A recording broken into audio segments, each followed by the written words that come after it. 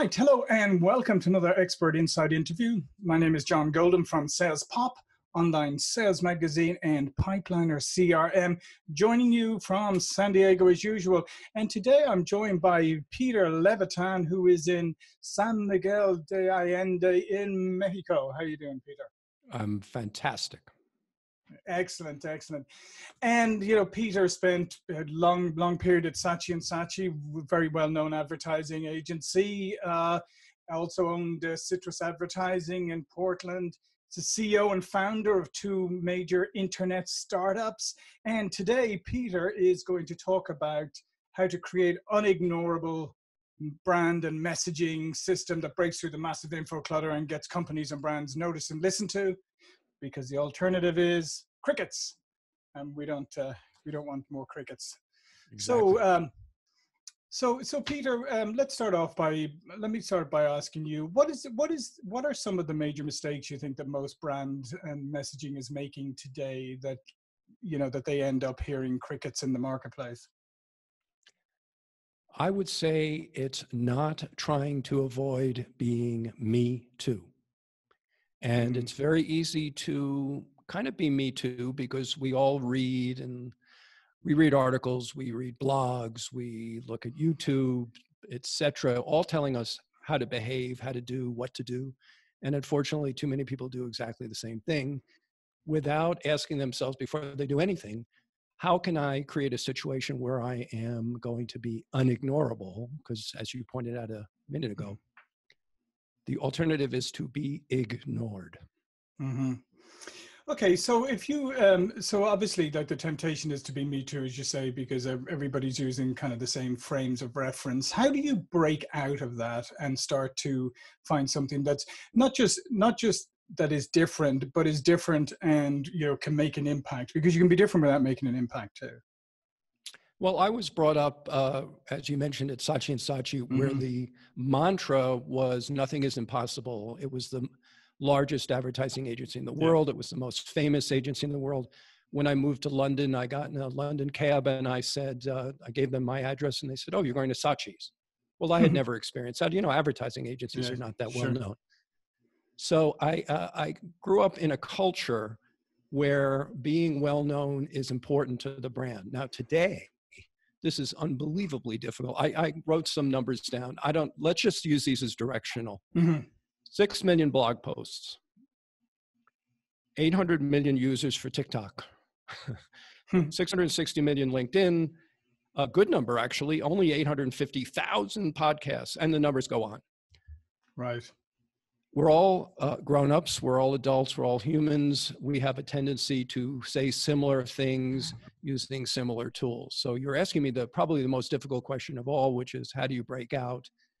And I will say the first thing you have to do is ask yourself, how do I break out? Do I want to break out, or do I want to be me too? It sounds pretty simple, but I can point you to a couple of examples of not me too. Yeah, no, and I think that would be a good place to go, because I think it is. I mean, I think it's easier said than done, isn't it? It's like saying, I don't want to be me too, but I don't know how to be not me too. So some examples of not me too would be good. Well, I'll give you a British example. I spoke to a friend of mine this morning at an agency called London Advertising. They are the most award-winning agency in London, very creative agency. They just ran their own advertising campaign for themselves using television and outdoor media. And as you might imagine, well, first, they're very creative guys, very smart. They had to do that without photography because they couldn't photograph anybody. You know, they have to sort of live by the restrictions in COVID. But because they're an ad agency that actually did what ad agencies tell their clients to do, they stood out. And they're ever more well-known than they were a few days ago or a couple of weeks ago. Another agency I point to advertising agencies because they're usually not, they're they're not as good as they should be. It's an agency in Toronto that invented the thing that I stole from them, which is being unignorable. And this agency is called John Street, John ST period. And I urge your audience to go look at their videos on YouTube. These guys are not only creative, but they're crazy. Right. And they have told me that they would get calls from brands like Coca-Cola saying, what are you doing? You guys are brilliant.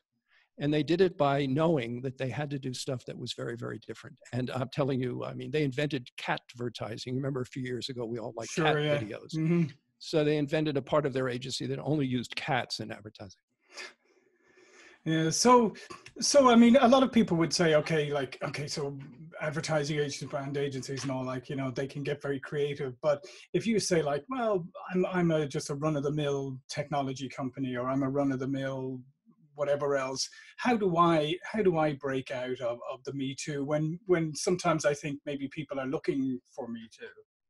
Like if somebody's looking for a product, how do I stand out and be different without being so different that they don't notice that I'm competing with the others? Right. Well, on the simplest, and you might think most obvious level, I urge my clients, which are Hmm. advertising agency and Yeah. marketers, to make sure that they are where people are looking for them. Right. So if I was looking for a CRM tool, right? This is Hmm. the great, Google Sure. opportunity. You just using Google as one example. Well, you better be there when I'm looking for you. And that kind of sounds simple, but it's, again, it has to be an objective. Everything is objective driven. Sure. I have done things that I suggest anybody can do. I use a service called Cameo, which Hmm. in which you can hire celebrities to do ads for you for just a few bucks. So on my website, and I put it up today on my blog because I'm going to reference it and people can go look at Donald Trump recommending Peter Levitan as the world's smartest podcaster and marketer. Now, I also say, I know some people might be turned on / turned off by Donald Trump, but you can't ignore him, right? Hmm. Yeah. Now, I would say, you have to be cautious, but any brand can use some of the tools that exist in the world to borrow interest and to have, in this case with Cameo, and believe me, I don't own shares in the company, Sure. Sure. Sure. to have their people produce a piece of communication for you. And then you wind up with a video that you can share and hopefully people go, wow, that's cool. Yeah, and I think that's it. I think what you're pointing out there is really critical, and the fact that there's all these tools out there and people that you can leverage probably more cost effectively than you've ever at any time before if you want to get creative. Yes, the tools. It's almost. Well, let's say it's without question overwhelming. Hmm. Sure. I mean, it's just you can back yourself into a corner and start whimpering when you just search on, how to stand out on Instagram. And I suggest to people just try things. It's inexpensive. If it works, great. If it doesn't work, move on to the next one. But move pretty quickly and figure out what works for you. There isn't one solution for everybody. But I will say to marketers and to people in general, with zillions of pieces of information hitting you a day, with lots of competition, you have to move pretty quickly. And again, I mean, I hate to, repeat the same thing over and over and over again, although I did learn that repetition helps. You have to ask yourself if you want to stand out. And we see that, you walk down the street. I mean, while proximity is important for dry cleaners, you may walk 2 extra blocks, or if you're a San Diego is that how they say it? Yeah, You guys don't walk, right? You just drive places. You might drive 2 absolutely. more blocks. Yes. Okay. So some people stand out versus others, and there's a lot of learning there. Just look at your neighborhood and see who's hitting it and who isn't. Yeah, and I think but I think you just said an important point there. It's like, do you want to stand out? And I think obviously if you want to stand out, then it needs to be something that you're kind of all in for, right? I mean, you can't sort of stand out a little bit and not stand out the rest. I mean, you have to get everybody aligned within your company if you're going to stand out. Yeah, and that's another point I make to people where you have multiple employees, and let's just use LinkedIn as an example. Yeah. Everyone should be speaking, I don't know how, I forget how you say this, from the same book. Yeah. 3 sentences. This is what my company does. And have it be shared across the LinkedIn profiles, because if somebody is looking at you and saying, I'm interested in your product or service, and now I'm kind of going higher level here, you Right. want everybody to be on brand message. This is one of those simple ones. It's like when I said earlier, be where people are looking for you. If there's a list of CRM companies, you're on it, and you're at the top of the list. And just make sure everybody's saying the same thing, because People do a lot of research before they give you a phone call these days. I think they still call. Well, some people call. Yeah, no, they do.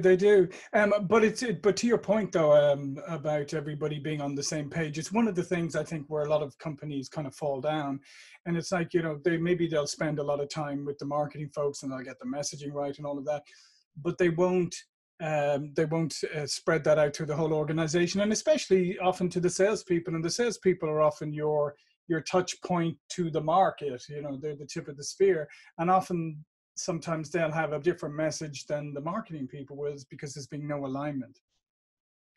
Well, I'll put that in the column I'll call lunacy. And this doesn't cost money for you to have alignment in your company.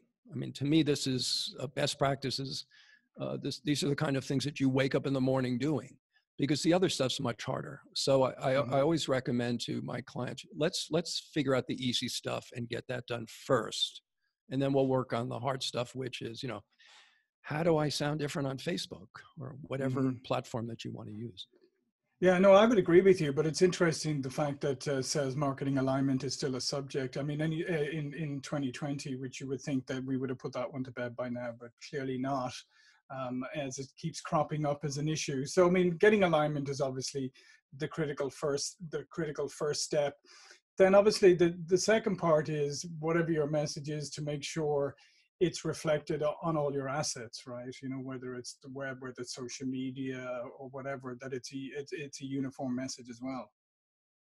Well, you know, there are different terms for that. I call it amplification. So if I write pick a number, 2,000 word blog post, if I can cut that up and use it on a LinkedIn or on a Facebook or an Instagram. I've written a couple of books. Each of those books, each of those chapters has been repurposed, another term, across all other media. And if I really had my act together, and I've done a lot of videos in my life, but I'm not as good as you are.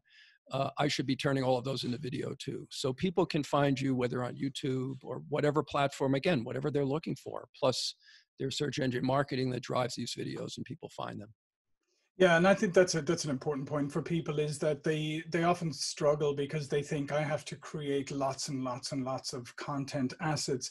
But just what you outlined there is, if you're clever, you can create one content asset and then leverage it multiple ways. Like, you know, we'll do this video interview. It'll also be an audio podcast, and all the platforms we may take a blog post out of it. So it's more about how you creatively use the content if you're clever enough, rather than having to, you know, create lots and lots of content. It's like you create it, leverage it multiple ways, because people receive information in different ways.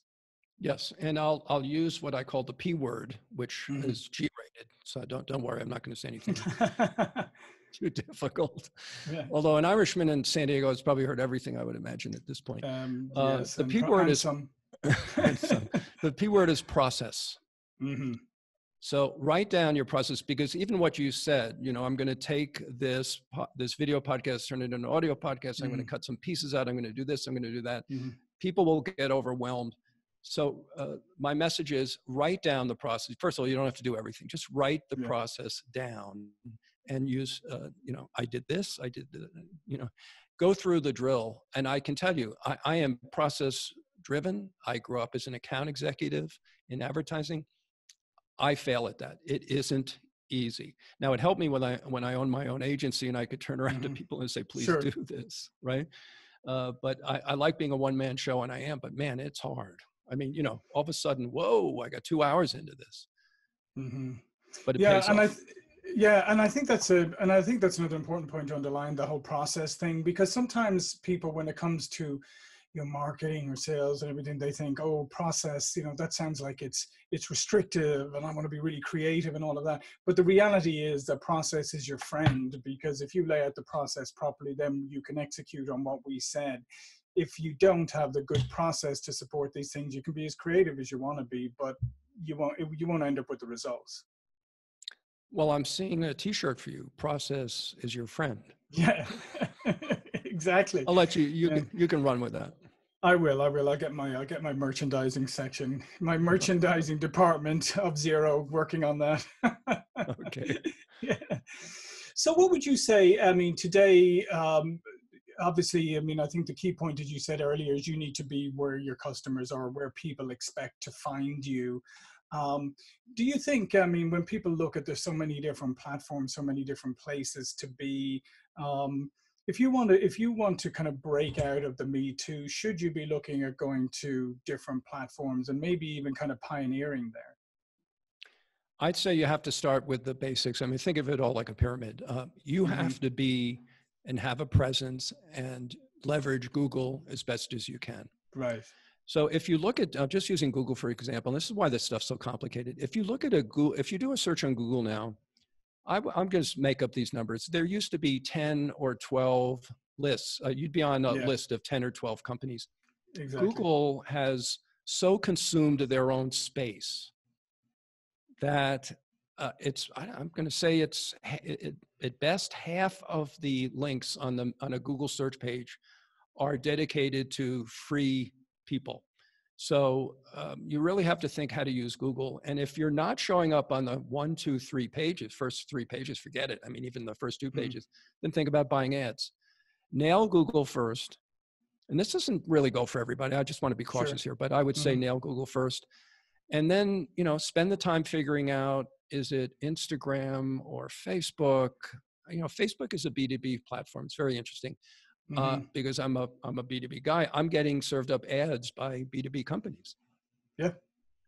So, this is where, the golden goose here is being able to understand what of all of these, I mean, like a dozen platforms you should be using. And I can tell you, even the best advertising agencies in the world have a problem sometimes solving that problem for their clients. Yeah, well, particularly as these platforms evolve very quickly. I mean, you take Facebook for an example. I mean, Facebook has quickly evolved to a place where there's not a lot of young people on it. It's, as you say, it's a B2B platform. It's generally, it seems to be more like people of our generation now seem to be on Facebook. The kids all went to Instagram, but now they've all gone on to TikTok, and there's, Instagram is kind of a big, so it's the evolution of these platforms. So it's kind of like you have to be careful and look at where is the platform now and what is the demographic of that platform today as opposed to what it was maybe even last year. Well, I think if you want to reach younger people, I have a program I'm hopefully going to start this year, which is a broader scale mentoring for African-American teens. And I'm writing the plan out now. It's going to take me a while to figure this out. And I realize I don't know what Black kids pay attention to. I can't suss that out. So I have to talk to their parents. I have to talk to these kids. You have to really understand your target market. It sounds so obvious, but everybody's target market does something. Now, if you're selling suppositories, Facebook is probably a fantastic platform, right? I'm not sure, other than humorous TikTok videos, that suppositories, it's the best place to sell suppositories. Yeah, and I mean, and you probably could do some great humorous TikTok videos, but I don't think the demographic you're reaching would be the correct one. Well, I'll tell you, it's changing. I mean, Mr. Trump put TikTok on the map. I mean, I would say a quarter of the people using TikTok today didn't know about it until the U.S. government decided there was something amiss there. So, it's be careful what you wish for. And the old adage, what is it? There's what's that? There's no bad publicity, I guess, that comes into play there. But I just experienced something this week. I won't go into great detail, but there's an advertising agency in Dallas where the founder, who's in his 80s, made a very big mistake in what he said. It was, let's call it a sort of racial comment. They've lost accounts like Motel 6, the largest supermarket chain in Texas. I mean, I could go on. So at this stage of the game, man, you got to really pay attention to what you're saying. I mean, it's nuts. Yeah. Right?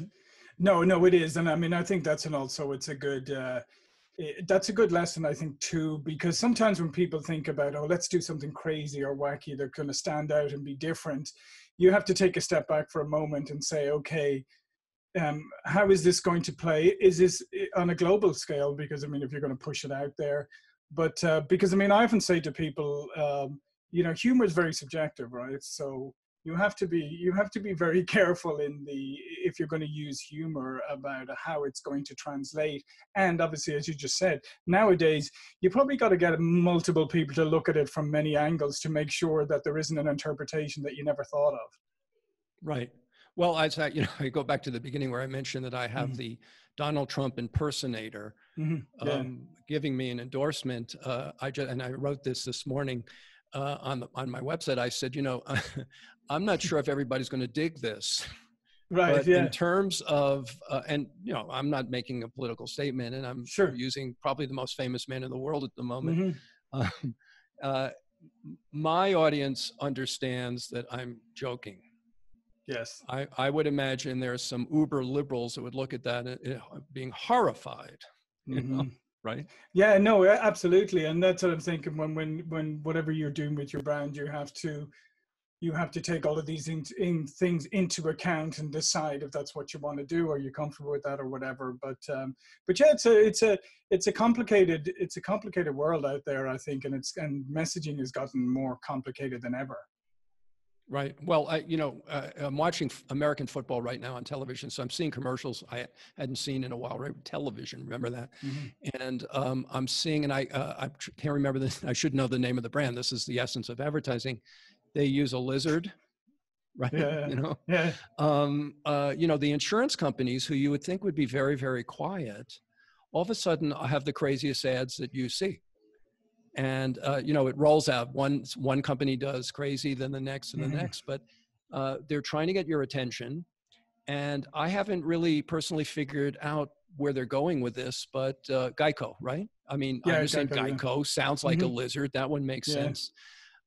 But you'd think insurance companies would be very cautious and conservative, but they sure aren't on television. No, they're not. And but it's funny how where that happens. I remember, you probably remember this too. I mean, working in Saatchi, there was a famous English, I think it was an insurance company that had an orange umbrella, and like it was instantly recognizable. But when they did research into it, everybody recognized that the orange umbrella was an insurance company. But most people got the name of the insurance company wrong. Well, that is sort of a problem. I use dating often as a metaphor for business development. It would be nice if the person, man, woman, whatever you want to date, actually knows your name. Yeah, exactly. Exactly. So that's another one where you have to be careful. You can come up with something really clever, but if your name doesn't get associated with it, all you've done is just help everybody else.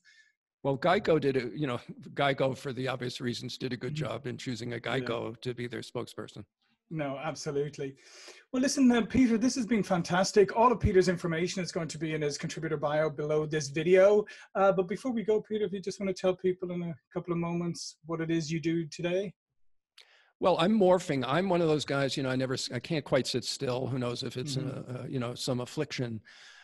I've been coaching since I sold my agency a few years ago. I coach advertising, PR, and design agencies, but I'm getting incoming now from small businesses and I used to work with major corporations. So it's morphing. I'd say right now I coach marketing companies, but I'm getting interesting, people find you and they decide for themselves if they want to talk to you. No, I think that's fantastic. Listen, thanks very much, Peter. I think there's a lot of takeaways here. There's some really good takeaways here. I think you should definitely review it and start looking at your own messaging and realize that this is a tough world to stand out in. So you got to get creative. My name is John Golden, SalesPOP Online Sales Magazine, Pipeliner CRM. See you all for another expert interview really soon. Thank you.